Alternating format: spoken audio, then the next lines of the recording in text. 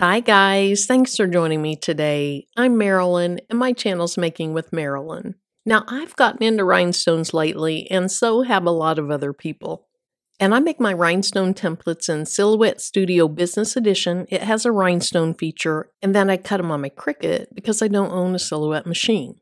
Well, a common problem is that when you take your templates into Cricut, they don't come in at the right size. Once in a while they do, but most of the time they don't. So I'm going to do this short little video to show you how to fix that problem. Now I want to show you this template in Silhouette, then look at it in Etsy, and then take it into Cricut. So here it is in Silhouette. So let me go ahead and select this, and you can see that the width is 11.499 and the height is 10.103. You can also see those dimensions right here. So what I like to do is I either like to take a picture of it or jot it down in notes. In my case, I always save my templates with the dimensions in them. So you see here 11.499 wide and 10.103 high. All right, let's go ahead and close out of this. And then here's that same template in Etsy. So you can see here it's SS10 rhinestones. And then it says the width right here, the height right here, and if you say learn more about this item, you see all that information here too. I always include the size of the rhinestones and the dimensions of the template. In addition to that, I like to tell you about how many rhinestones you're going to use.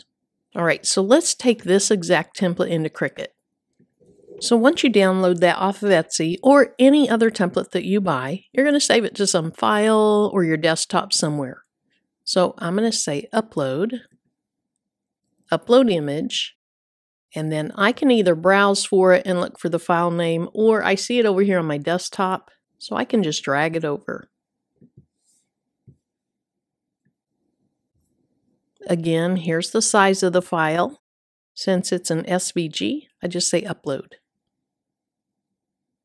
Now that it's been uploaded, I just click on it and I say add to canvas. And that came in way too big. It was not 13.25 wide. It was only supposed to be 11.499 wide. And again, this is a common issue when you take things into Cricut.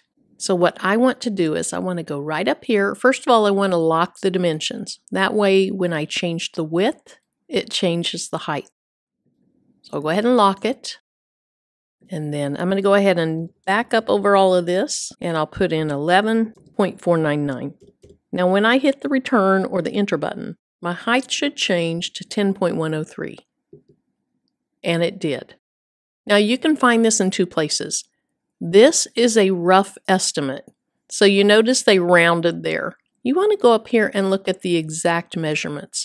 11.499, not 11.5. And then 10.103, not just 10.1. Now that it's the right size, I'm ready to make it. So I hope this has been helpful if you're having issues getting your templates into Cricut the right size. If it does, please give me a thumbs up. And if you still have questions, just put those in the comment section below. Thanks so much for joining me, and until my next video, bye-bye.